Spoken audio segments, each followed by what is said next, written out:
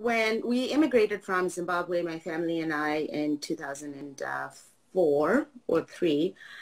So that was my mother and my sisters, and we lived in Sarnia first, and then we moved to London a couple of years later just to go to school at Western.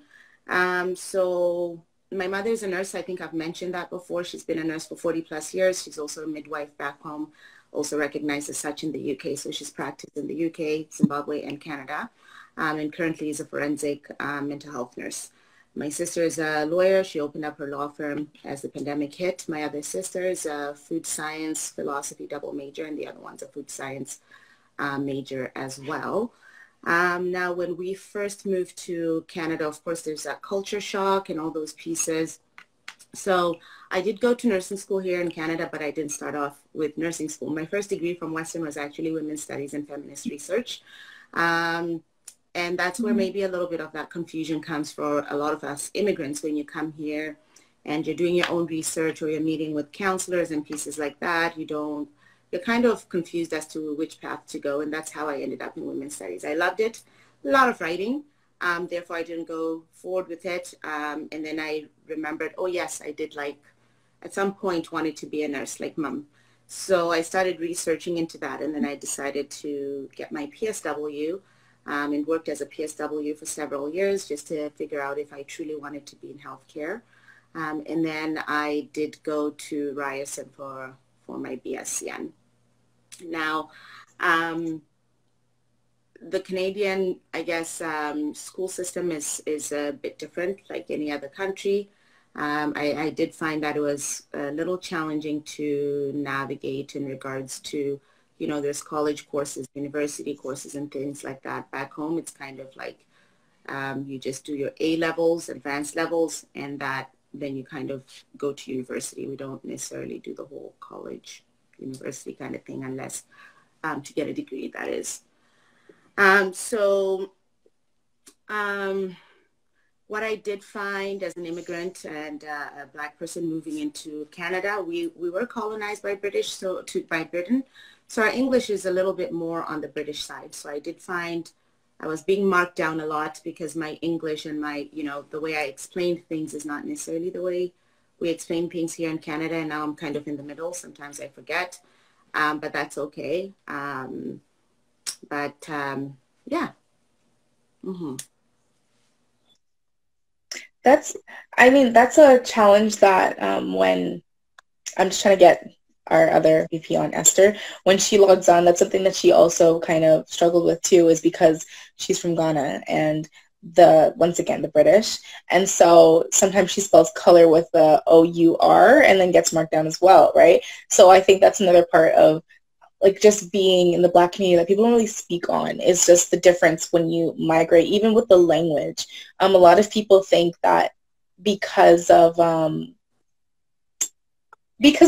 narrative, the one vision perspective, where they look at, for example, Jamaica, other islands in the Caribbean, and also just in the general continent of Africa, they think oh, it's huts, it's this, it's that, and they don't recognize that you actually do learn the Queen's English, so the adjustment isn't English to English. It's not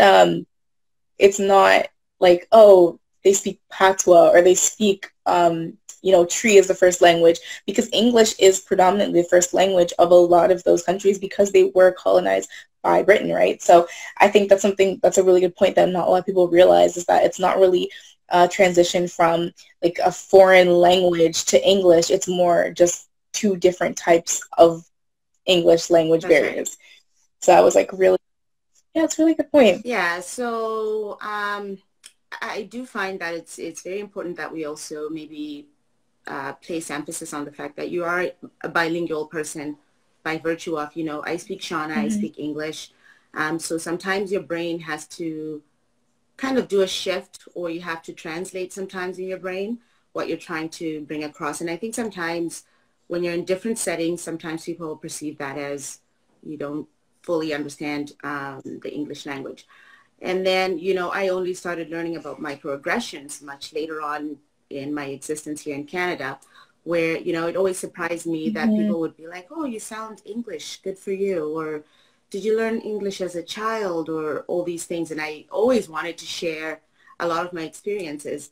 Um, but I think kind of trying to break down some of those assumptions that, when you're coming from Africa, your education system is not at par with Canada, or any of the, North American, European countries, first world, is usually a place to maybe begin with that. I sometimes think even in the education system, a lot of that still is very much there. So then it kind of builds into our experiences as Black people and as Black nurses. Um, yeah. Mm-hmm. So Okay. I think, do we have the other lady on? yeah, so she's getting situated. I'm trying to chat her on Okay. WhatsApp, but in the meantime, I kind of want to touch on the mental health aspect because I think that was like a big part of what a lot of people wanted to hear from you. And one of the questions was kind of how did you navigate through being Black in the mental health sphere? Because there is a lot of kind of bias or stereotypical thinking within the Black community about mental health. So do you find that with your patients, that's something that you are challenged with? Like, are there supports for Black patients who are going through mental health crisis because their family might not understand, or is that something that is not really existent right now? So maybe I'll just kind of start off with a little bit of my history. So today I had a hard time deciding how maybe this discussion should kind of flow. Do we beat about the path of the challenging experiences of Black nurses in Canada, or do we maybe focus on other areas that are more encouraging to our growth? So I really like your question when it comes to, is the support there? And when we dig really into those cultural aspects. I'm from Zimbabwe, and if I'm being honest, Mm-hmm. mental illness back home was never really something that was visible. We always used to just say that person is mad, and that was it, right? We see someone Yeah. acting maybe out of the norm. Bear in mind, everyone's norm is different, but out of, the norm that we as a society kind of create, it would always be like, oh, they're mad, stay away from them, they're mad. Here I come in and, there's all these hospitals and mental health hospitals. I'm like, oh, what's up with that? Kind of thing. And so getting into mental health was never really something that I thought would be in my path. It kind of fell on my lap. And a lot of what I say to students is keep your options open, keep your mind open.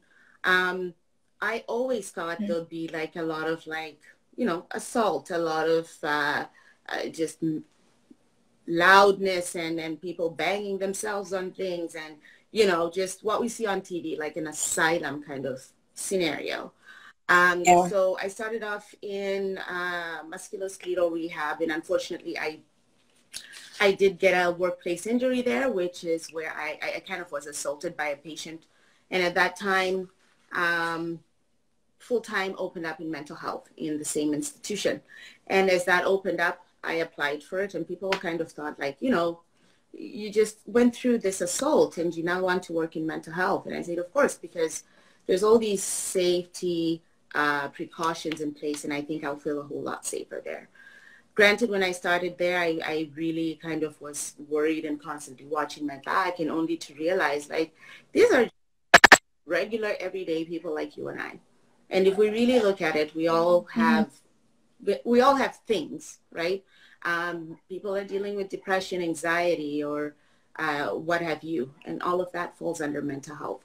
Now, getting into mental health as a Black nurse, yes, I did have my own assumptions and biases based on how did I grow up. And a lot of the things that were bringing people to the hospital, I couldn't always relate because I didn't grow up here. And some of the challenges that, if we are being truthful, that Canadians, white Canadians, and maybe other Canadians structure as what affects their mental health, like that intergenerational trauma, rejection, and all those pieces. Culturally, we didn't really have to deal with a lot of that in that sense. So back home, we have Yeah. the village kind of supports everybody, right? Everybody has a role in all those pieces. So when I hear people coming in and their stressors are related to having to do everything themselves and all those pieces, I couldn't quite relate to that because, again, at home, we have maids, we have gardeners, so everyone has a role. So you don't always find yourself in that situation where you're so hampered with all these things that are expected of you. You get into maybe an anxiety episode, you have depression and all those pieces. Granted, those pieces exist. And more so, I've kind of really seen how they do manifest in Black folks here, but it's taboo. It's kind of like an unspoken thing. It's like, go to church. This is how you resolve this. Do that, do this. But we don't openly want to admit that maybe I need treatment, right? So it took a lot of time for me to get into the books, get into people's experiences and all those pieces. Now, is there support in the hospitals? Cultural humility is something that a lot of institutions are really working hard at. So I just remember that sometimes things that would get maybe a Black patient upset would be things I understand as a Black person coming from Africa, things like someone pointed at you near your forehead. We don't do that back home, especially when it comes to people that are older than us. We don't speak to them pointing, right? So that gets somebody upset and people think, oh, no, they're just aggressive. It's just a form of disrespect that we don't understand culturally when it comes to where this person is coming from. Asian people, many times we see not looking in the eye and all those pieces. We're documenting that as poor eye contact. Is it poor eye contact? No, because culturally, they don't necessarily look into your eyes, right? So being aware of those pieces I found was part of my journey, kind of being that person that kind of maybe sometimes challenges everyone around me. Let's think deeper, right? For example, we had a lady that, she would go in a corner and start praying, but she'd be speaking in tongues. And that would be assumed to be like, oh, yes, responding to unseen stimuli and all those pieces, but she's praying, right? So how do we get to a point where we're not medicalizing everything? We're really kind of digging into, is there cultural aspects to some of these pieces as nurses? And I think that's where Black nurses a lot of the times come in with these experiences. It's unfortunate that a lot of the times what we do see is we're excluded. I don't like to say we're underrepresented because that assumes that we're included to begin with. I don't think we're included at all when it comes to sitting, at the table where some decisions are being made, where we're deciding around what training do we give our staff in regards to recognizing different cultures, diversity, and all those pieces. We're not at those tables.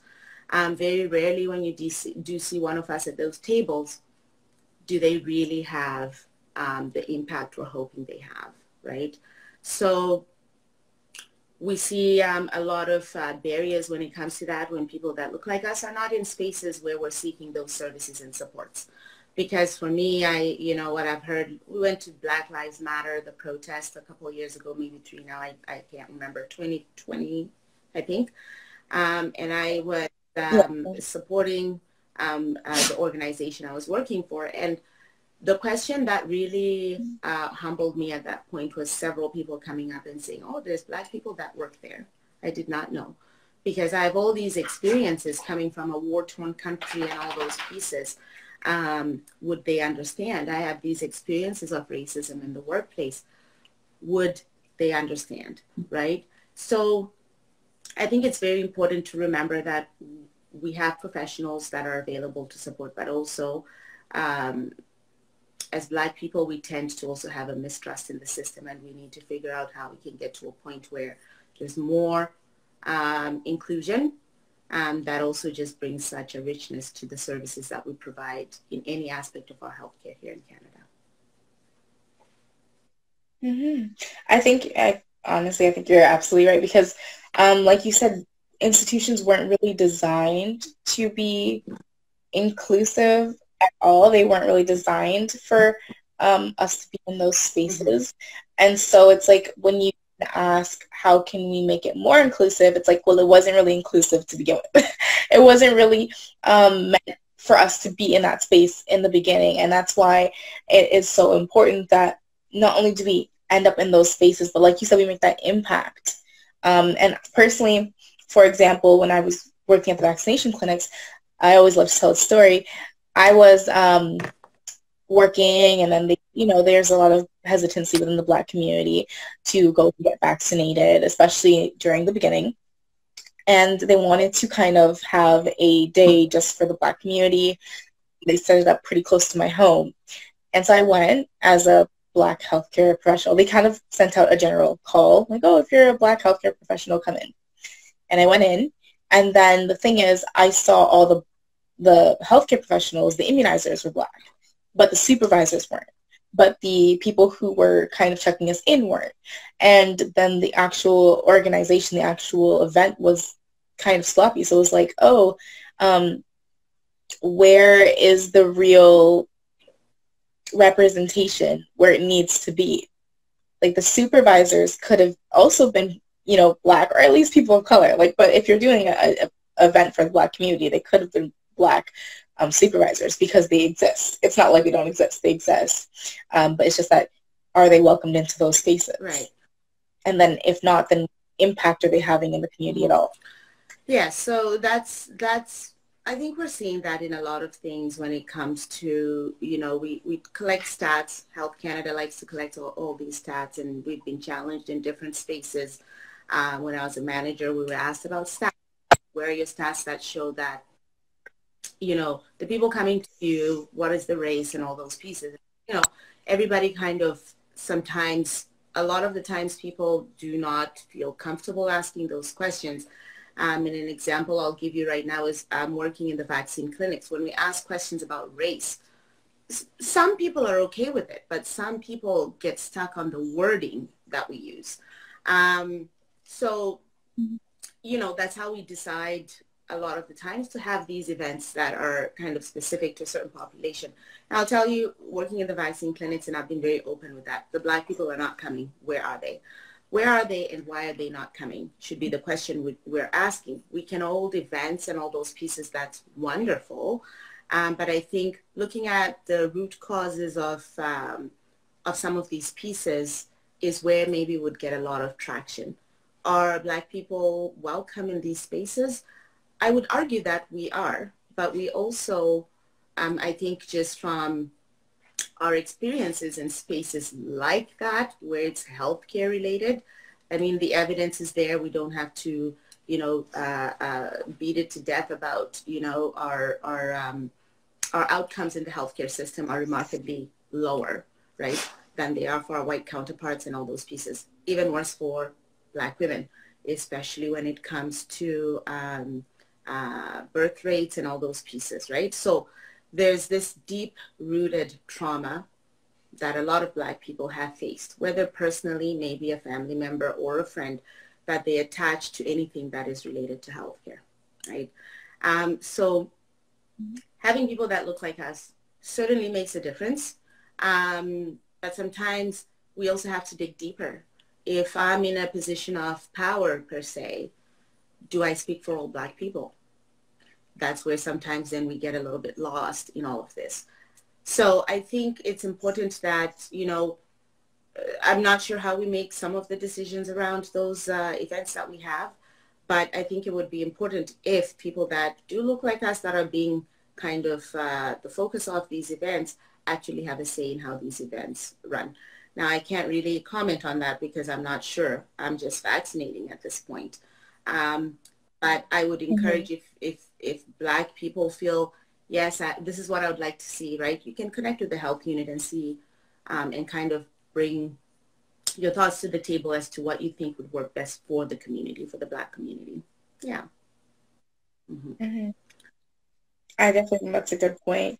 I didn't really get a chance, but Esther is kind of in the corner. She's our VP of Finance at CBNA Western. And so I just kind of wanted to quickly introduce her. As I was mentioning before, Esther, we were just talking about the difference between, education systems and the experience of migrating from place to another and how that kind of changes and versus in the nursing role. Hi, Esther.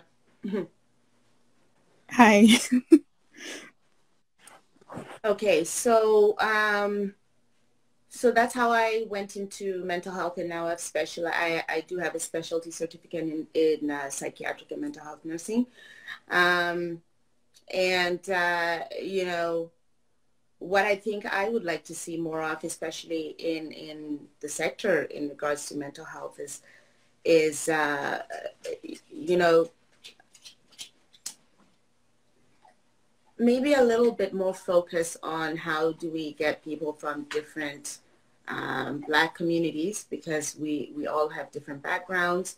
You know, I grew up in Zimbabwe. Someone else may have grown up maybe in in um, in Ghana, or someone else may have grown up in Rwanda, where you know there was that whole genocide thing and all those pieces, right? So it's good to figure out how we can bring some of all of these pieces into play so Black people feel comfortable seeking mental health support when they need it. I am one of those people that struggled when I got assaulted, struggled to realize that as nurses we're bad patients to begin with, but also realizing that I actually needed psychological support. I needed to see a psychiatrist. I needed to see a psychologist slash counselor to kind of, you know, unpack some of that trauma, because it was not an event that could simply be swept under the rug. Um,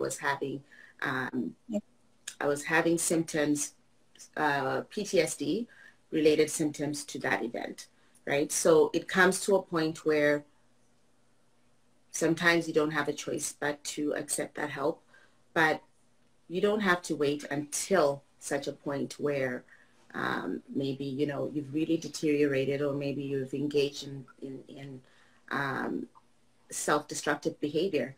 But how do we, I think it also goes into the churches as well and all those pieces, right? Like, how do we integrate some of these pieces along with our faith and other aspects that affect our lives as Black people?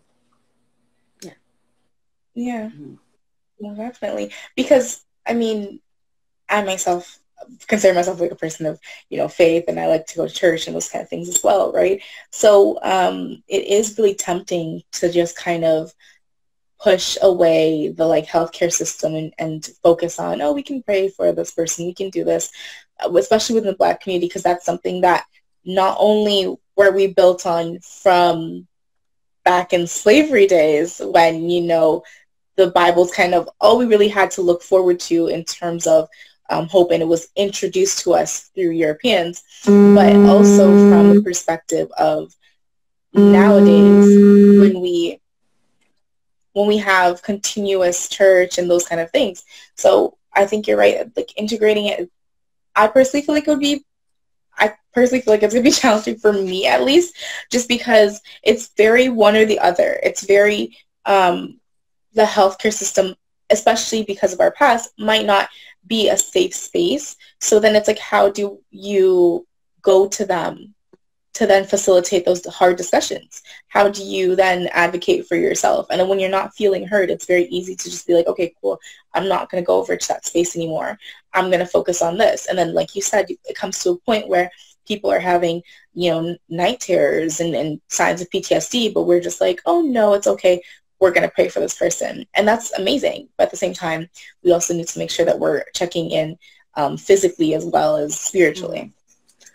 So when it comes to the mistrust in the healthcare system, I'm a big advocate for education.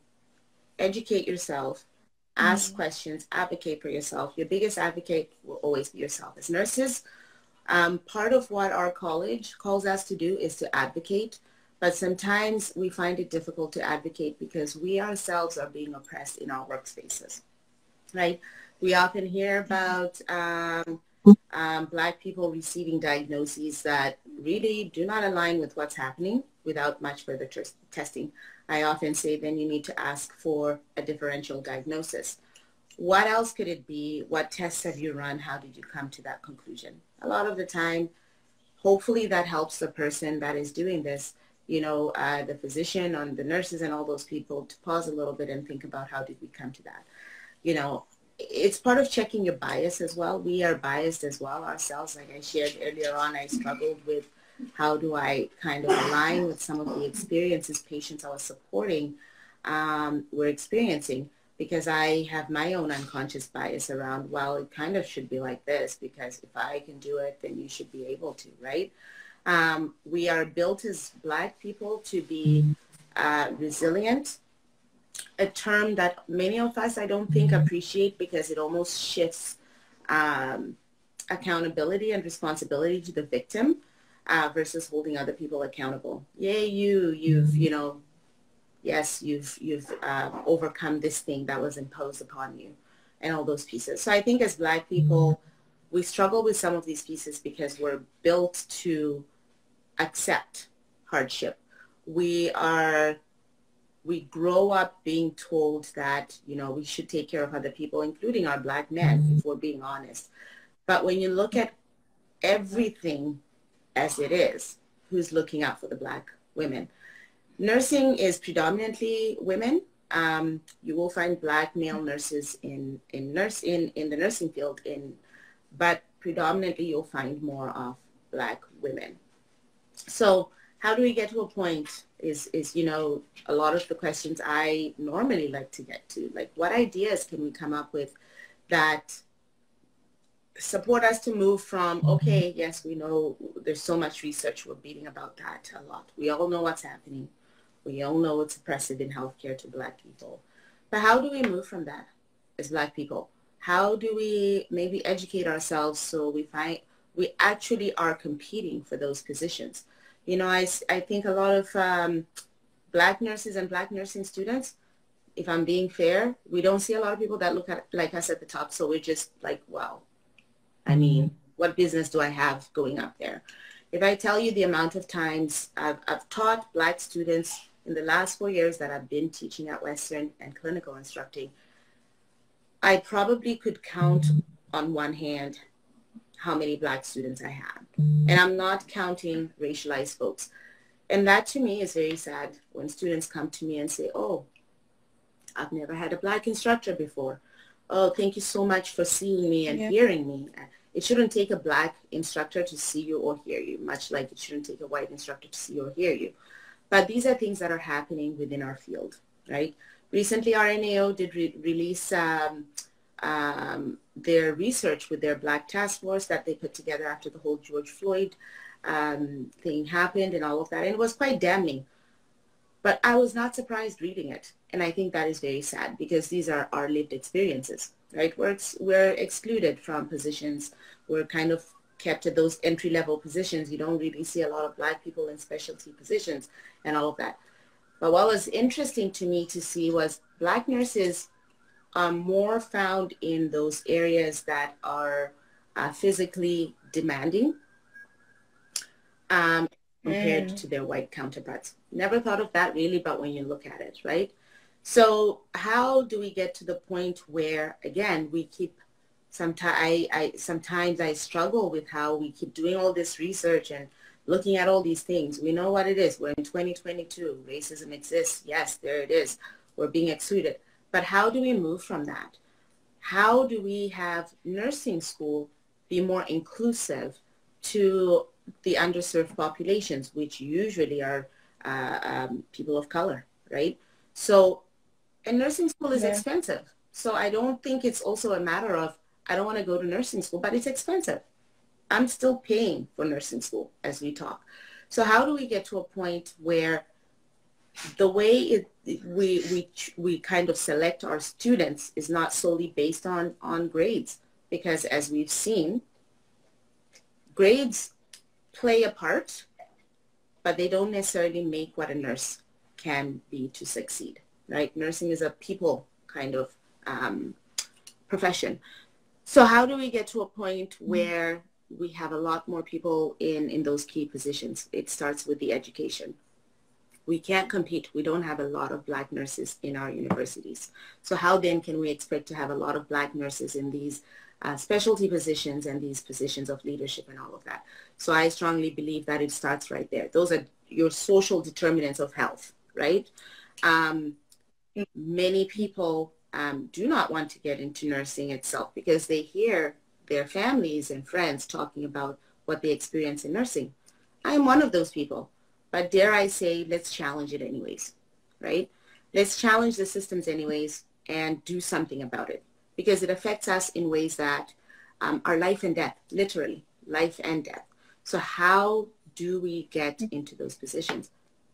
I'm happy to see that Western right now is working on some of those decolonization, anti-racism, anti-oppressive, kind of doing some research on that. I am in a part of the advisory group, and I liked seeing some of the work being around starting at year one, right? Part of their research has shown that 70+% of students in nursing school have indicated that they don't feel like they're taught enough about how to take care of people that don't look like them, right? And we see that in our textbooks, you know, how do certain things show up on the skin of darker skinned people? We don't know. I only know because I'm Black, how I would anticipate. But what happens to our students that aren't? And what are we doing about that, right? So I think it comes down to making a decision as a collective around educating ourselves and challenging that status quo.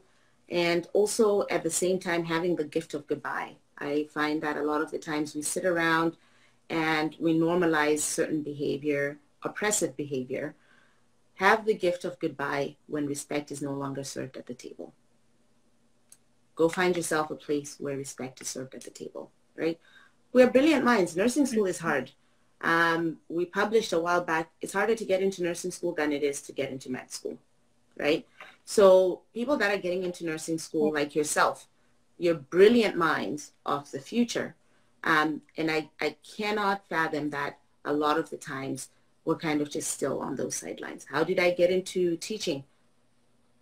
I actually did not think I'm good at teaching, and I applied. I'm not sure why I was applying, and I was surprised that I was chosen to be a clinical instructor. And it's been I've enjoyed that journey, and I would love to see more Black students, Black nurses get into this a little bit more, right? Because that's also the only way we can effect change. We're not saying, a lot of the times when we say we're excluded, I know some folks tend to believe that we're saying give us a pass. No, no, no. There's lots of educated, well-qualified people that are Black. They're just not given that opportunity for a variety of reasons, right? So some of the Exactly. And carry on. oh, sorry. For sure. I feel like I had a few questions, and you've kind of answered most of them, because coming from like Ghana, I still call myself like, you know, a newcomer, even though I've been here for time, but I'm still trying to understand the system, and like I've not been exposed to, I guess, you know, all these things. Just because in Ghana we are very like accepting, irrespective of, I guess, your race, your color, whatnot. We still embrace you. So coming here was quite like a shock for me. Still getting to it. But some of the questions that I would ask myself is, why is it, I guess, 2022 and these things are still out there? Like, I just cannot understand why, as you had mentioned, there's like research on them and it's still ongoing. So I'm like why is it still ongoing? What can we do, you know, to make a difference? And when I read about you, and I read that you were a clinical instructor, I was extremely excited to see at least like one Black clinical instructor. You know, I haven't seen that. Even in nursing school, we barely, like, I've only had one professor who was Black, which was a bit confusing for me. So my question was, is it that Black people don't educate themselves to get to those leadership positions, or is it that they are not given the opportunity to you know, serve within such positions? And then I think you had spoken about that as well, but I'm still wrapping my head around. So what I always say is, when it comes to any isms that are to do with, that are oppressive in nature, racism, ageism, classism, sexism, they're so illogical. And I have started moving from asking, why is this person treating me this way, to how do I get myself to a position where I'm the one that's making those decisions, right? Because we can ask all we want about racism. It doesn't even make sense if we're being honest. The color of my skin does not define, you know, my abilities and all those pieces, but it's still happening. And in 2022, we're still glorifying it with all this research that we already know. We do a lot of research, but there's not a lot of action. There's a lot of recommendations and all these pieces. And honestly, when it comes down to it, in each organization, I always say it lays on the leadership in that organization. They're responsible for the culture that they cultivate in their organization. Zero tolerance policies. And when we say zero tolerance, it means even I as a CEO, it applies to me too. Another thing is, don't investigate yourselves, right? And I've seen that where we come forward with certain things, you know, maybe a leader has done this, that, and the other, but they're investigating themselves amongst themselves. How do you investigate your friend? How do you investigate someone that may have, you know, an impact on your income and all those pieces? I worked for an organization that brings in an outside consultant who does the investigative piece and gives it to you. I still kind of struggle with that because then still the decision is still sometimes could be skewed based on how, you know, the organization is feeling. But I think those are some of the things that certainly could use some revamping, right? Now, have I forget what your other question was. What was your other question? Sorry. Was it my question? Yeah. I think I was asking about how we, how there's like not a lot of Black nurses in leadership positions. Because I'm being a nursing student as well. I mean, that would be my hope. But then not seeing such, you know, nurses in such places makes me concerned. I'm thinking, is it that I don't know, like how don't we get there? So it was a question that I've been asking myself for a while. So I hear you mention having seen one Black instructor. I went to school in Toronto, and I'm going to be honest, when I first got to Toronto, got my apartment, and I'm walking to school, I was shocked. It was a feeling like no other because it's quite diverse in Toronto. I was used to being in these spaces in London where a lot of the times I'm the only Black person maybe. And so to me, it was almost like where are these people coming from and how dare they, right? I'm used to being the only, I had 2 or 3 instructors in Toronto that were Black by virtue of it's a larger body of diverse individuals and all those pieces. London is diverse when we really look at it. We're seeing a lot more Black people. We're seeing a lot more brown people, racialized people are here. But there's a lot of research too that points to London being very, very well deep-rooted with racism and all those pieces, right? So is it a matter of we need to educate ourselves? I argue that it's not, because I see a lot of educated folks that are Black, that are nurses, that still somehow are not getting to the top. Sometimes I also do see that a lot of people don't apply because we're kind of taught to not even try to go there because we're not going to get it anyways, right? Or maybe we've seen our peers that look like us that have tried, but they never get there, and yet they're brilliant minds. We often see people that are less qualified getting those positions, although we've kind of proven ourselves. So a lot of the times, I don't think it's a matter of like education and all those pieces. I think it's a matter, again, it comes down to the culture, the leaders that want to hang on to those. It's kind of like a social order, right? The systems work the way they were designed to work. And at this point, we're just really trying to challenge those systems and say, right? You want to talk about humanity and all those pieces, and yet you do not really treat us like human beings, right? We're almost always treated like less than. And that's the reality of it. You're questioned a lot about where's your education. I get that a lot. Did you get your nursing education in Canada? Right? And a lot of the times you can tell by the tone that this is not about an interest about where I got my education. Right. It's the everyday microaggressions around, well, your education may not be up to par. We see it right now with our internationally educated nurses. They end up being PSWs. But lo and behold, in the pandemic, when we have no other choice, all of a sudden, the opportunity is there for them to finally work, right? So it comes back to those deep-rooted racist tendencies of systems. It's systematic. Not always an individual thing, although individuals sometimes, yes, they do bear that responsibility, but it's systematic. And we've talked about uprooting the systems and starting again, but no one wants to do that. It costs a lot of money. And honestly, sometimes, why would I want to do that if I am a white person sitting at the top and getting all these things? Why? It goes against all self-preservation is the thing, right? So we all sometimes really think about ourselves as individuals and not a collective. So sometimes a lot of these things have just to do with what is the impact on everybody else. Right. Yeah. Makes sense? Yeah. We have some comments that I'd just like to kind of read for you. So I'm going to go in order. So one of the questions was, what barriers do Black patients face in healthcare, and how or what can nursing students do to kind of tackle these? So I think some of the barriers that we face as nursing students and nurses in general is, first of all, we talked about education. A lot of Black people, sometimes you see that they're coming from not so well-to-do backgrounds. So how do you even get that education? Even when you come into, I've given away a lot of my books sometimes because my students don't have the money to buy the books.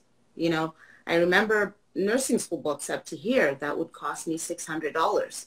And, you know, we're all trying to photocopy or try to figure out how do we split the money and all those pieces, even though I was a working person that was able to you know, afford some of those pieces. So yes, you get into nursing school, but can you afford the scrubs? Because some schools impose their own scrubs that are so expensive to buy.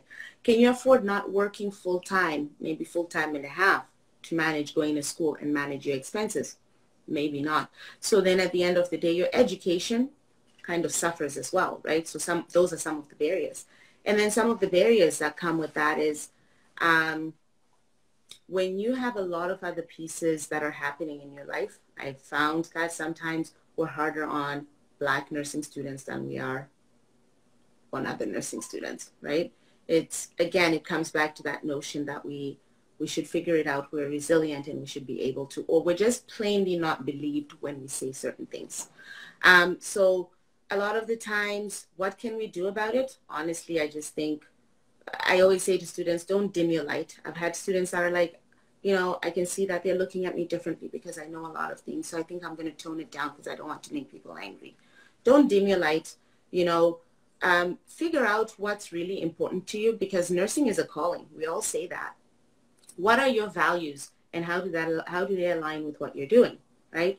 And then you want to always be seeking more information from a place of inquiry versus blame and all those pieces. Because sometimes, honestly, the things that are happening to us don't always align with our perception of the events or the next person's perceptions of the events. So I would say our best way forward is we have the research, but we need to action what that research says. We need to hold our leaders accountable. Well, you know, you put out this statement and you put out this promise about X, Y, Z, and yet here we are 2 years later, we're still not seeing that, right? We see all these recommendations with the RNAO. I've seen recommendations and promises in organizations around pieces that affect Black lives, and they, you know, it kind of comes and goes and passes, but we need to hold each other accountable, and we also need to hold those people in power accountable as well. Yeah. Definitely, I did. And I kind of grew up in the healthcare system as well. So like from a patient perspective, I'd say that one of the ways you can kind of like help is by asking if you don't know, like feeling, I guess, getting to a point where you feel comfortable enough to ask questions and to reach out to resources. And if there is like something where you're not necessarily understanding or you feel like you can't relate to this patient, then kind of take yourself back and wonder why is that? And recognizing that a lot of times we like to say we are all the same, or we like to say that everyone should be treated equally, but it's not really about equality because not everyone is the same. That's right. Right? I'm not going to be treated the same as a male, right? Because I have different parts and things like that, right? Someone who also identifies. I'm not going to treat someone who, you know, is transgender the same that I would treat someone who is cisgender, because they have certain barriers and things that they're going to be going through. And so I have to also make sure I'm accommodating to that as well, and make sure that I'm understanding and doing my research on that as well. So in the same light that you're educating yourself on how to work with all patients, whether it's pediatric patients, adult patients, or people who identify as, you know, different genders or identities, then you can also educate yourself and kind of elaborate on how to work with people of the Black community, and realize that you're not going to treat like us the same all the time. There's going to be things where, you know, you might not understand, like, for example, cultural differences of foods that I might eat that you might not eat, but it's okay because we eat different foods. So when I'm saying, oh, maybe a patient has hypertension and you're saying lower their sodium intake, and I'm telling you I eat a lot of, you know, ackee and saltfish, which has very high sodium, then you might not understand it, but it's okay. But we can adapt and we can kind of move on, and you can educate next time and be like, what is ackee and salt? What is she even talking about? And the next time you talk to a patient, you'll know what that is, and you can kind of work with them. I think that's what I would say. There's also another comment. Sorry, I just want to add to that. I am a firm believer of asking the patient, right? It's their experience. And so, you know, I've supported our Indigenous brothers and sisters. And to be honest, yes, while their history, when we look at it, when I did the course on that, is remarkably similar to what we've experienced in Africa, the boarding schools and pieces like that. There's aspects to, when it comes to healthcare and all those pieces, that we would never truly know. It's always asking and being vulnerable. Listen, I don't know. And I'm just wondering, maybe you can guide me a little bit as to what do you need, what works for you, and kind of tell me a little bit about those pieces around the cultural. You're talking about food, right? Our food guide is Canada's food guide. It's based on the fact that we all eat certain grains and we all eat this, that, and the other. We are not taking into account cultural differences, right? So it's always good to be a person that is not wanting to be all-knowing to the point that we forget that the patient in front of us is actually a human being that is capable of answering to their own experiences because they own those experiences. Yeah. Exactly. I think that's really key. I'm gonna just read one of the comments.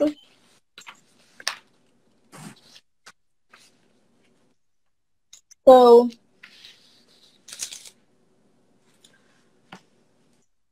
some of the comments here are... So I had seen a comment that just because people are in Toronto, they don't experience racism and all those pieces. I never said that. I just said you see a lot more Black instructors in nursing schools and the like, because again, the ratios there are probably higher than here, right? So it's a larger area that is more diverse, but do they not experience the same challenges that we do? They likely do to a certain degree. They're the same challenges, but also kind of different because we don't know. But I wasn't insinuating that because you're in Toronto, you don't experience racism and the like. Yeah. No, definitely. Another one says the leaders want everything to stay the same. It is kind of like an us versus them mentality a lot of the times. That's very true. I've been in leadership myself, and you know, a lot of the times there's certain expectations that just, again, it's the status quo that you don't want to disturb and all those pieces. And our staff, a lot of the times, are just considered resources, right? We don't look at the person as a person. It's kind of like, I'm paying you to do this. Can you come to work? Can you do this? But we often forget that, you know, those very same nurses that we are asking to come in and do all this work, they also are people, right? So your working conditions count. What kind of schedules are we doing?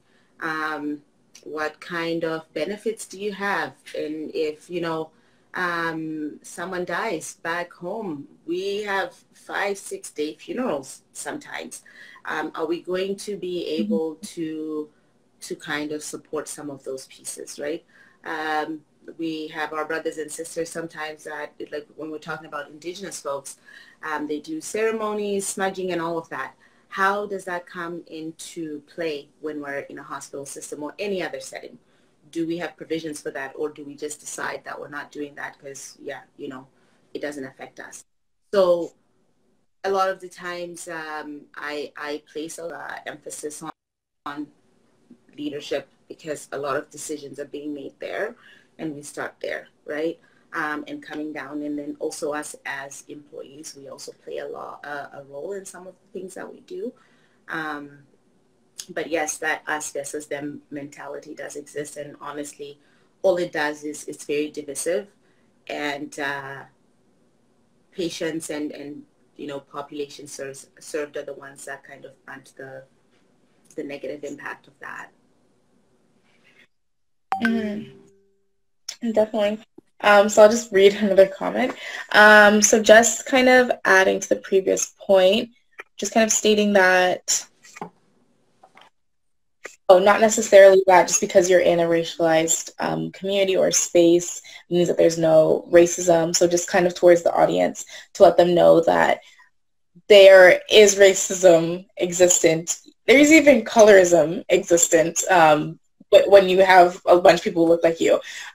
So like you said before, like not that just because there's a bunch of, let's say, Black people in the same space doesn't mean other things. Just like you said, that still play a factor into the treatment of just others in inequitable conditions. Yeah, so that's your basic intersectionality, right? So intersectionality of race, gender, age, and all those pieces, they all come into play.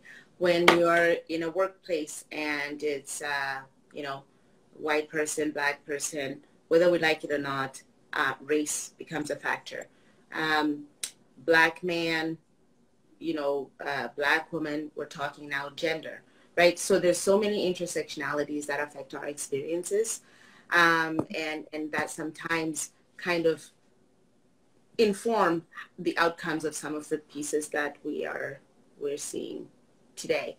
And just because you're not in an environment that is diverse, yes, absolutely, there could be racism there. I mean, I've worked in environments where it's diverse, but racist jokes are still happening, and people will say to you, "But no, you're not Indian," or "No, you're not this, that, and the other." Right? There's hierarchies as to which race as well in all those pieces, right? And then another piece is around something else I wanted to touch on, and now I'm just forgetting. You find that you're encouraged to give your input, but your input is never really taken into account, right? So some of that is more performative. We see a lot of performative allyship. Hey, we want to hear your voice. We want to hear what your options are, but no one ever really does anything about it. It kind of goes the way that's decided over there, right? We see it even in our unions. Dare I say, we even see it with our regulatory bodies, right? They don't necessarily have the stats of that, but we do know, based on research, there's research out of, I think it's Dalhousie, and much the same with the RNAO, where Black nurses are faced with, we're often silenced, but our flaws are magnified, our mistakes are magnified, and a lot of reports to the college that don't have any merit, and yet we still face those disciplinary measures, right? There's no consideration for, we see a lot of these complaints coming through, and it's usually racialized folks, so this, that, and the other. Could it be malicious? No, we don't see a lot of digging into that. We just see a lot of like, well, this is what we expect, right? So I think, again, at the end of the day, I think a lot of time is being spent on research.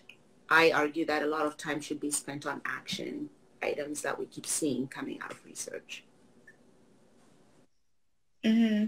Another, sorry, I don't want to miss the comments. Another set of comments says, we don't have the privilege of making decisions.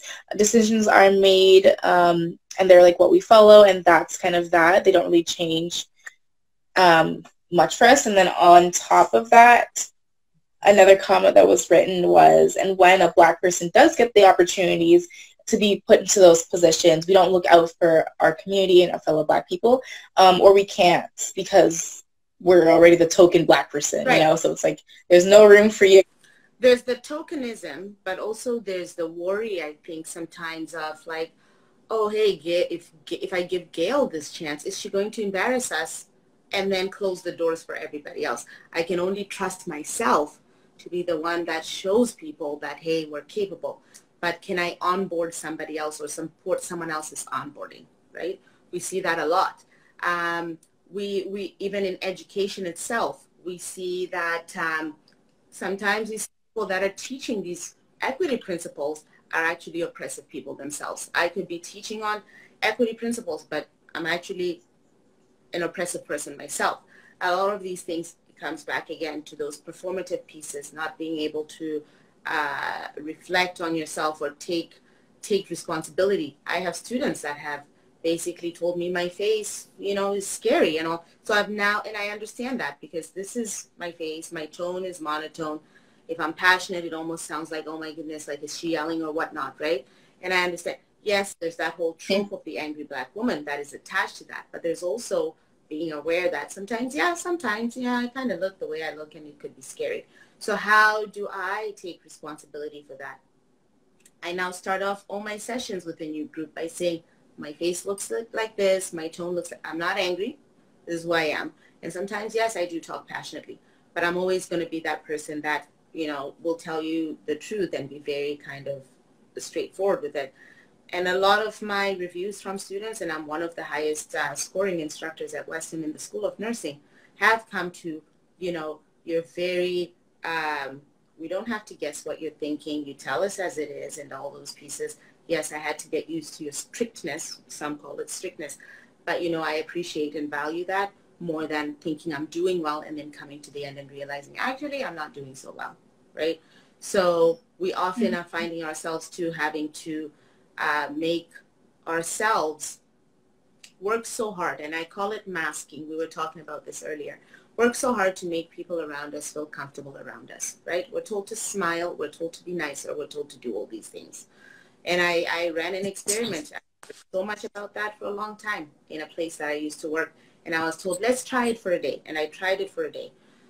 I said, you better get ready for my level of productivity to go low because I'm now spending all this energy on trying to do something that's not natural to me.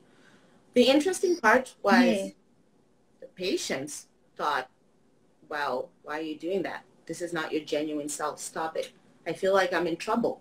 Are you trying to break bad news to me? So why are you smiling so much? You don't smile like this all the time. Like, why is your voice sounding like that, right? And then it comes back to, I always say, if you want to tell somebody that they look a certain way or they should smile, we don't go around saying to people, Gail, you're too cheery. You need to, right? You need to tone it down because it makes me uncomfortable. And why are you happy anyways? Like, you're too happy. Tone down. Your face is too smiley. Tone it down, right? And then it comes back again to those oppressive things when people don't look a certain way or make us comfortable or whatever. Instead of looking within and saying, why is this a thing for me? We, impose on the next person and put our energies on that. Yeah.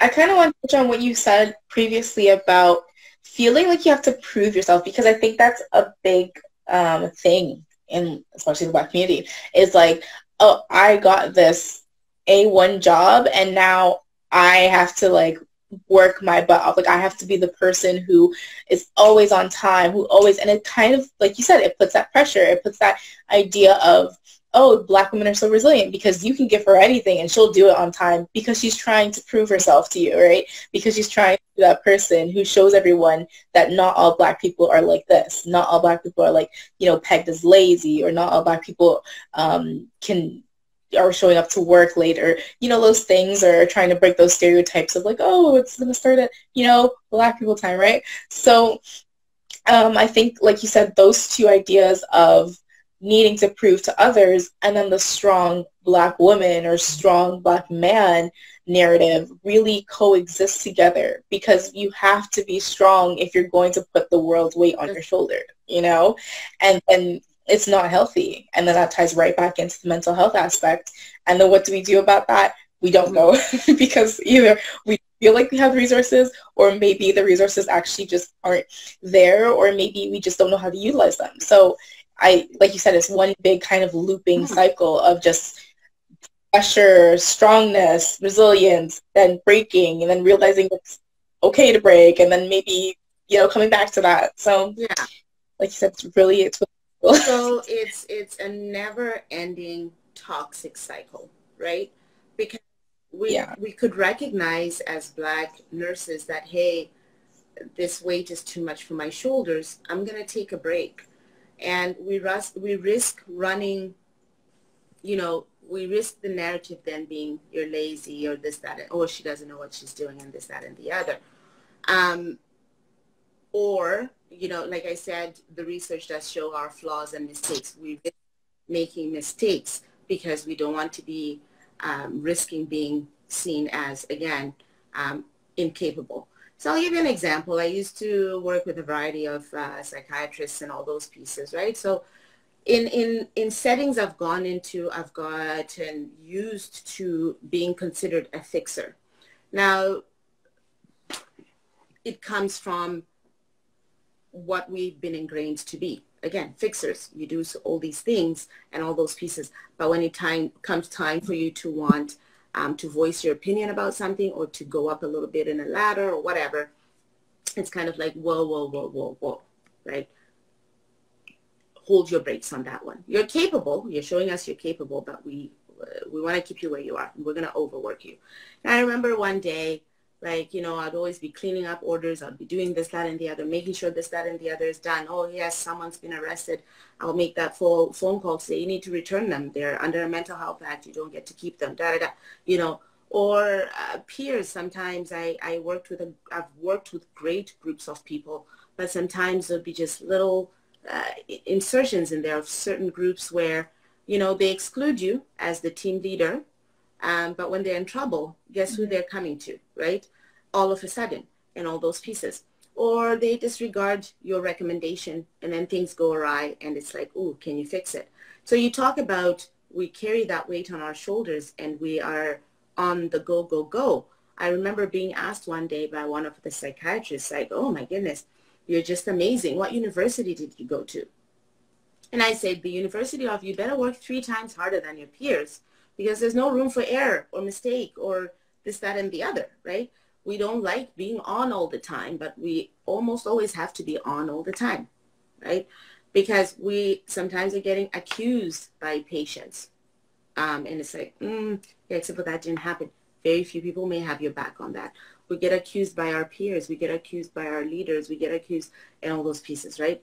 And then we come in and we now have an opportunity to make a difference. But the people sitting at the table with you are not comfortable hearing it. So you end up dwindling yet again into a corner and being grateful for even being at the table, but you can't make any change, right? So again, it comes back to either you keep beating on it and trying to hold people accountable and like, hey, let's do this, or you leave the table because it drains you sometimes to be that person.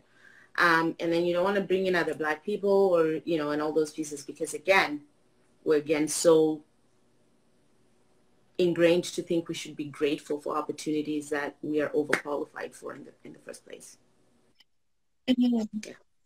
Exactly. That was an amazing part. I want to touch back on that, but I just also want to read the comments so that they don't disappear again. But So we got one thing. There's a CBC article published this month that I read, and it was interesting, titled "Anti-Black Racism Deeply, Entrenched in Nursing." Says a new report calling for immediate action. So definitely recommending people go check it out. Oh, okay. Thank you for that plug. And then you can read on the experiences of like Black nurses in Canada. So that was one of the. So I think that article is like, relating to the RNAO Black Task Force, and it's very good because I think there was 17 of them, and then they like had like 300 on like like I don't know like what medium we were using for that, Zoom or something, and they've collected all these experiences of Black nurses, and some of them are so damning. You're kind of like, wow. Here I was thinking I'm a human being, right? But some of these experiences bring that to question. Am I even viewed as a human being? They're so dehumanizing is a kind word to use here. And then at the same time, we are still, a lot of us don't, that article talks about how people don't report it because people don't believe you, or they say, show me the evidence. And a lot of the times we find that with these aggressive acts of racism, it's not something you can really sometimes like actualize and say here, right? Unless Gail comes to me and says, I'm not because you're Black and and you're less than. Oh, right? A lot of the aggressive acts that are racism are ongoing aggressions that sometimes you can't, it's almost just an experience that you experience, but you can't really quantify with something to say here, right? So we're forced to walk around with little notebooks to write notes about, because I need to prove that, I am being abused here, and it's because of my race, right? It's an interesting read would also be if you go on the Human Rights Commission of Canada, I believe it is, and they give you examples of what they would really consider racist acts and all these pieces, especially in the workplace. You will be shocked to find a lot of the things that we normalize as Black people are actually against the code, right? The things that we've normalized, this whole smiling thing, this whole whatever thing. And they really put it very well as to what the problem with that is, right? Because yes, we can all ask each other to smile. It doesn't end there. There's more deep-rooted meaning to that they've done through research and have come to those conclusions. But if you go and read that, it also is like, oh, wow, I thought it's just, but it's actually things that are happening to us in the workplace. Yeah. Mm-hmm. Exactly. And like you said, it's not something that's tangible all the time. It's more like someone said something and then you're like, oh, that's uncomfortable. And sometimes you as the person who is hearing this microaggression, if you're not really exposed to it and things, you don't even comprehend it at first. It takes you a while talking to someone else in your community, and then you're like, wait a minute. That was kind of, that was kind of wrong. I didn't realize at the moment, but coming back, that's kind of wrong. I remember, for example, this is back in elementary school. One of my elementary school teachers, she saw me with my afro out because I was wearing my hair for my birthday.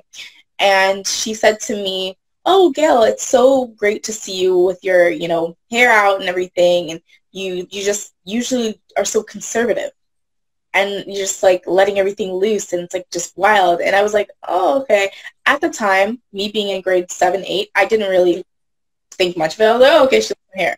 But then now looking back, I was like, wait, so why is that hair less conservative than my, braids or my wigs or whatever, So I was like, why is it that this hair is considered wild? Why is this one considered, like so liberal, so like out of the ordinary, so reckless, but my other hair isn't? And I'm like, I didn't change. I just changed my hair.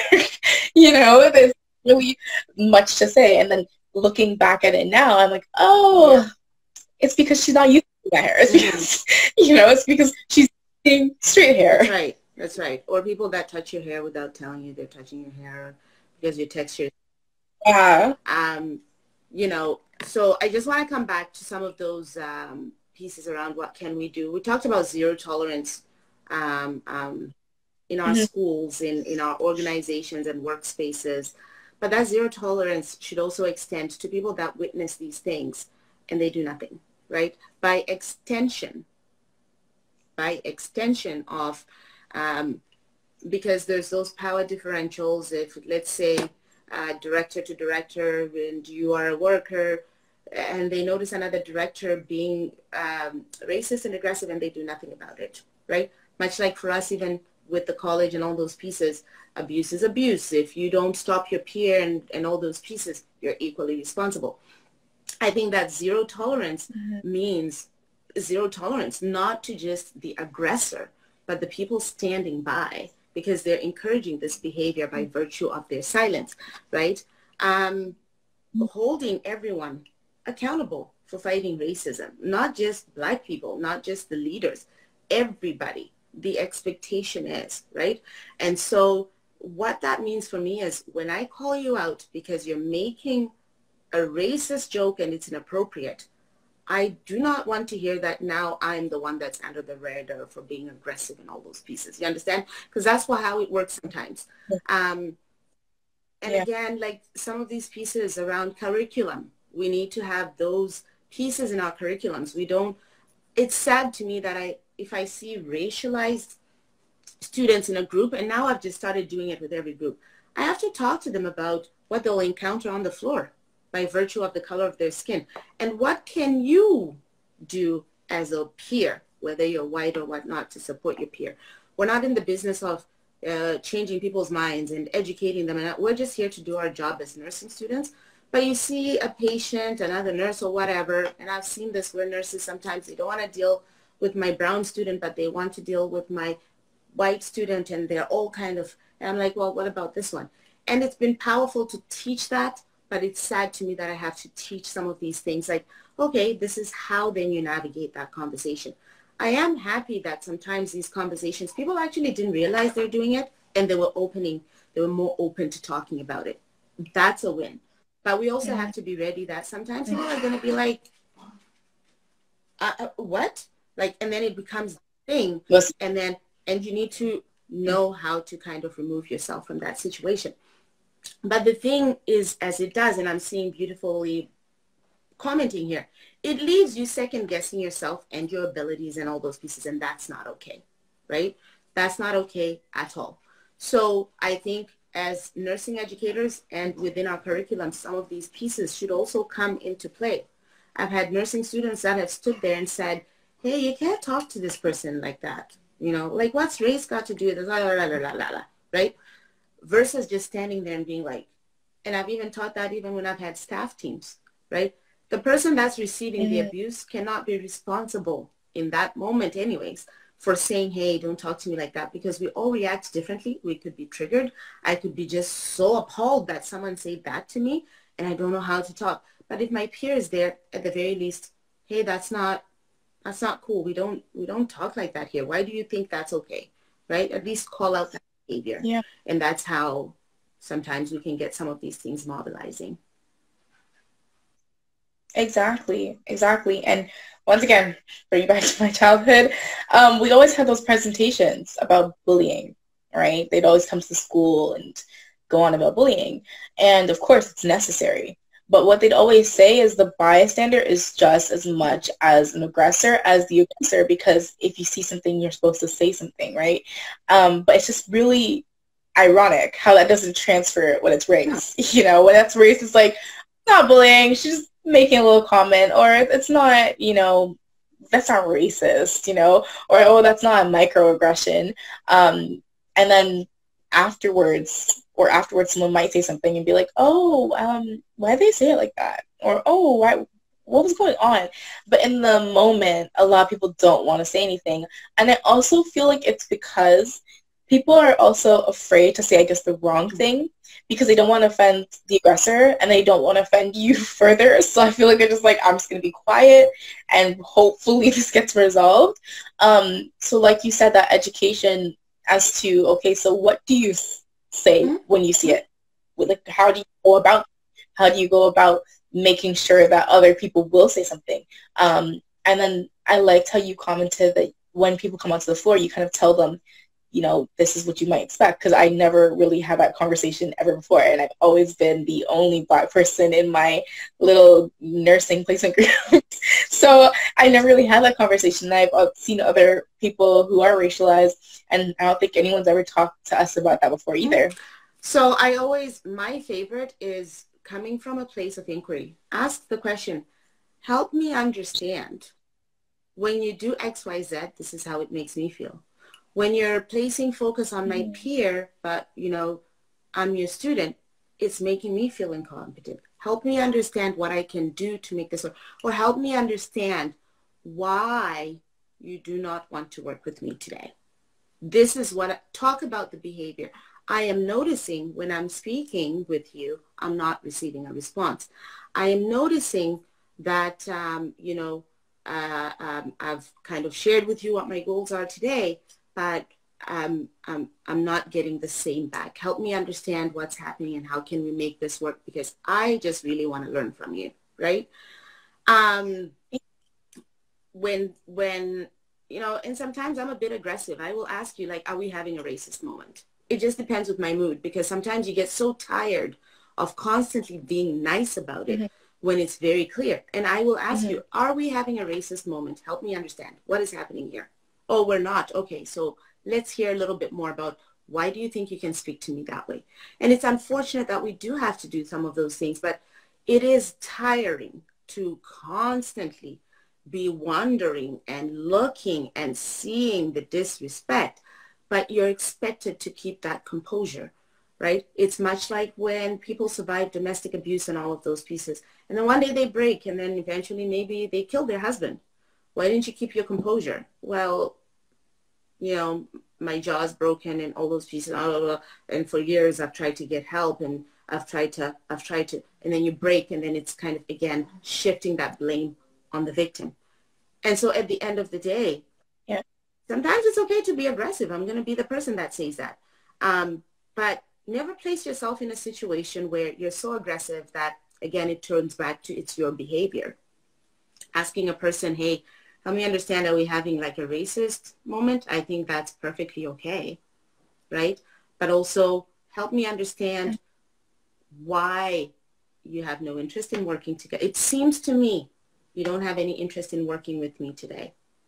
What can I do how can we make this relationship work today when I'm here, right? And if that's not working, I also believe in systems of support. I always say to my students, I'm your person. The nurses are great and I'm here to support, but my first responsibility is to the students. And I find it sad sometimes that you know, that's not always the case with other people and all of that, and that's fine. But when we bring up our students to think that nurses eating their young is okay, we also have, we're not checking our power as clinical instructors. We're treating students differently because of a lot of different things.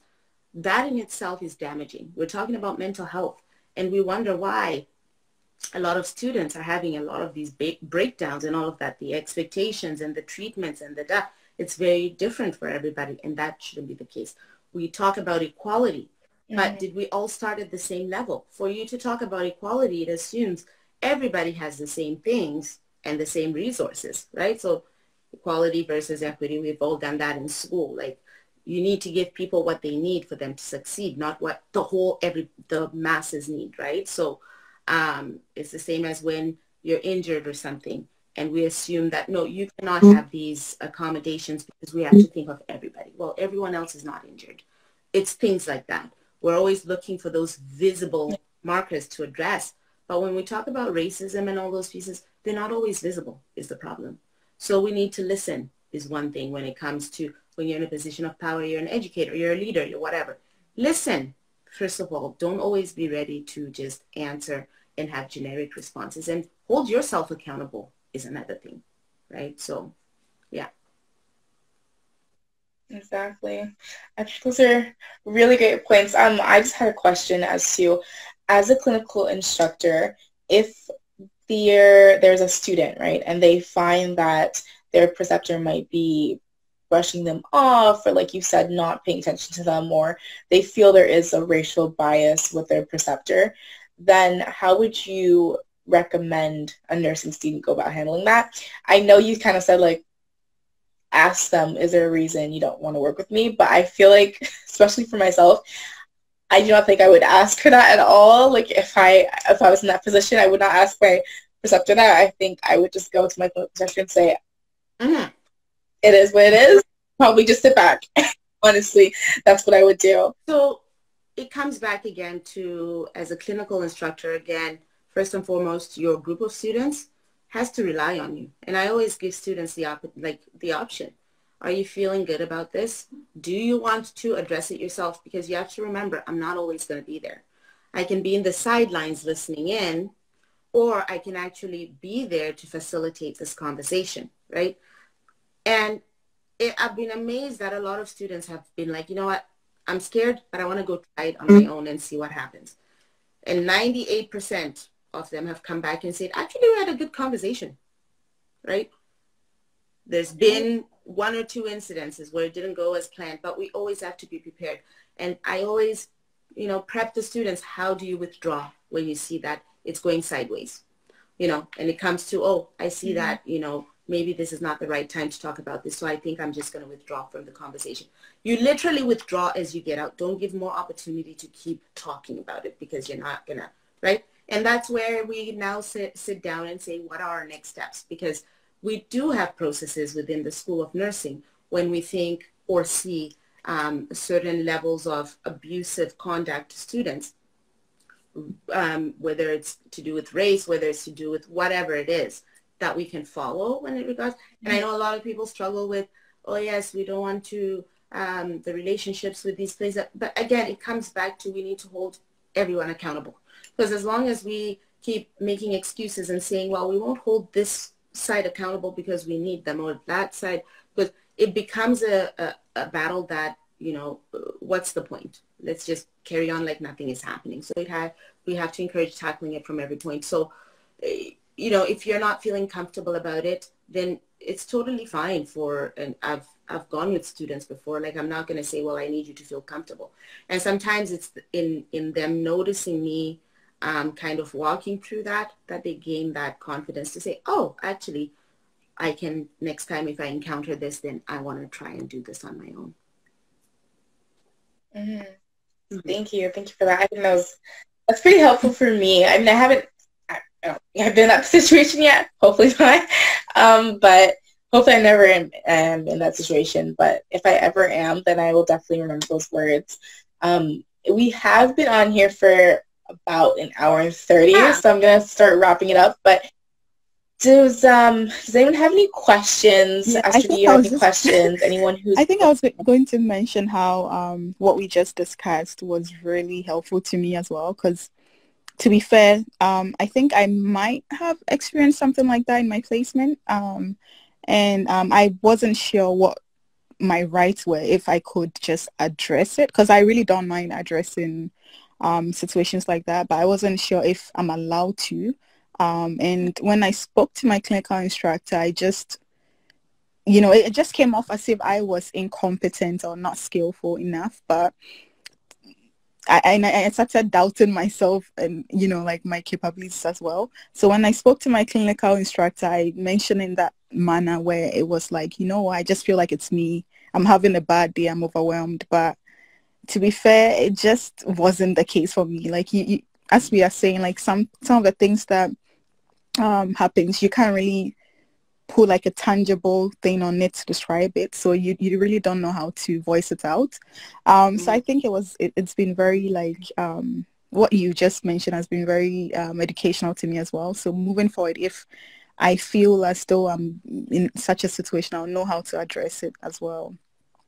I'm glad to hear that. Yeah. I think we're so conditioned sometimes, right? Like, to think it's me, because that's just what happens when we bring up. I also encourage you, if you have a trusted peer, walk them through the scenario and see what they say about it, right? I always like to just start off by thinking the best of everybody. We all come to work sometimes and things are happening at home. It's not an excuse to be like abusive, but we know things do happen. Right. But if someone's behavior is always like that, then that's problematic. And so how do we address that? We have to protect our nursing students. And I always say to students, now that you've experienced this with somebody, it's now up to you as the generations coming up to make sure when you're in that position of power as a nurse, you don't treat the next nursing student like that. You see your peer who's also a nurse treating a nursing student like that. You're in the same position of power with them. So you get to go and say, hey, Gail, I noticed when you were talking to Lee there, you know, do you think that was okay? Like, what was happening? You know, we really want to make sure we're like, you know, nurturing our student. Do you think it could have gone a different way? Do you think you could have maybe let them know that what they're doing, you know, like teach them a little bit better, right? I always say to nursing students, I'm not coming to do a task with you. You have to first of all go, Xavier, look up your things, have your stuff, and then we kind of go through it together. It's learning, right? But sometimes I know in our workspaces, right now with the pandemic, I give a lot of praise to those nurses that are still taking students despite what is happening in the hospitals, right? It's so stressful sometimes, and yet you really want to teach this person, but the conditions you're in are not allowing you to do that. So you end up being rude to that person and doing all these things. So how do we acknowledge? Yeah. Sometimes it's a matter of saying, hey, I know today's a very busy day. You guys are short and maybe, you know, I am in the way, but how can I help? Can I do the vital sign? Right? Instead of sitting there and waiting for them to, yet again, and all those, we also have accountability for our actions. But at the end of the day, when you're sure and you've spoken to somebody else and all this, and it's still kind of feeling like that, I would say address it. In the moment, if it's blatantly like that, if you're up for it, address it. But address it in a manner that, again, it's professional and all those pieces, and it's from a place of inquiry. Yeah. Make sense? Make sense? Yep. Yeah. Okay. Makes sense. It does. Any other? All right. I was about to ask the same thing. Are there any other questions, comments, or anything at all? I'm looking at the comment section. I was just wondering what advice you would give to, I guess, I know you've given us advice the whole time, but like, is there like any further advice you'd give to us nursing students or like people who are like aspiring to get into nursing program? I would say explore your options. It breaks my heart that we continue to be in the sidelines, you know, go figure out what you want to do, right? And sometimes your journey is not always going to be the traditional journey of, okay, you go to nursing school, now you're a nurse and you're in a place for 25 years, right? Sometimes you may want to be an entrepreneur. You may want to have your own clinic that does, I don't know, Botox, counseling, whatever it is. Yeah. Explore and actualize your abilities, right? Just because you don't see a lot of people that look like you, it does not mean it's not doable, right? Keep expanding, keep learning, keep looking for opportunities, mentorships, and all those pieces. I'm loving what CBNA is doing right now. There's opportunity for mentorship and all those pieces. But, you know, be very clear about what your values are. Because when you're very clear about what your values are, making decisions along the way when you're a nurse becomes very easy. I talk about getting up and leaving tables where, you know, respect and all those things are not being shown. It aligns with your values. What's acceptable to you, right? And all those pieces. But get up and do other things that are not the traditional sense of what's expected of you as a Black nurse, right? Go into education. We've just had the first Black CEO over at LHSC. Aspire for something more. If you don't, I'm not saying it's the worst thing in the world. It's okay. But again, research keeps showing us these things where we're not at those tables. And, you know, I'm curious about some of those pieces. Like, can we continue to try and shatter some of those glass? Well, it's not really a glass ceiling. It's more of like a block of bricks, because when you really look at the intersectionality of it all, you're trying to shatter like a brick wall, really. But what can we do and all those? Start your own businesses, start your own whatever, right? The sky is the limit is what I say to students.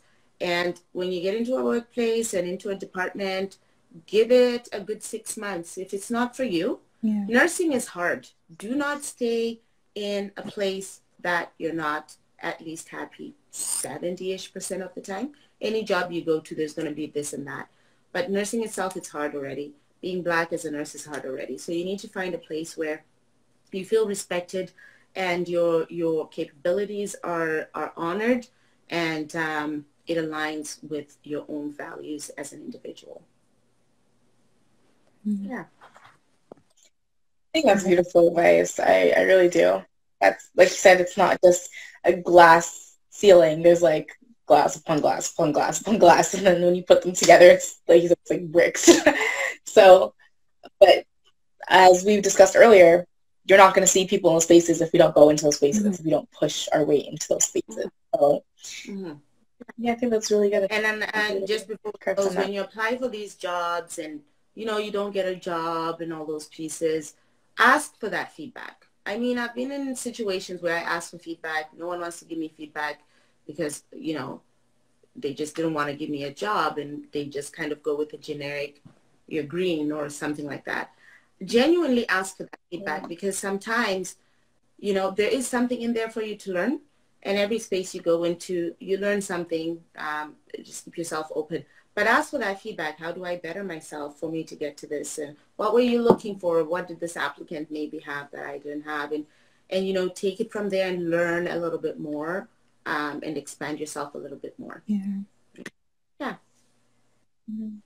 Okay. Thank you.